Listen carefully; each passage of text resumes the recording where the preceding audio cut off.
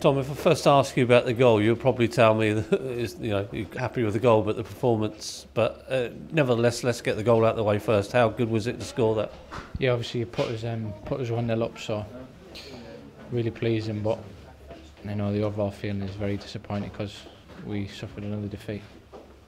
Personally, is it good to be coming back to fitness for you and sort of forcing your way back into the first team? Yeah. Obviously, on a personal note, just glad to be back. I missed a lot of football, so obviously it's good to get back. But as I say, just overall feeling is just absolutely gutted with the result. Did you feel there was a purple patch at the start of the second half where you might have forced things? A great save by the goalie and hit the bar. So on another day, perhaps it would have gone a different way. Yeah, obviously, Holmes is at the bar, I've at the post. Johnny's headed one down. The keeper's made a really good save. So on another day, one of them might have gone in, but we've got to make sure we keep the door shut at the back, and we've got to be more solid as a team, I think.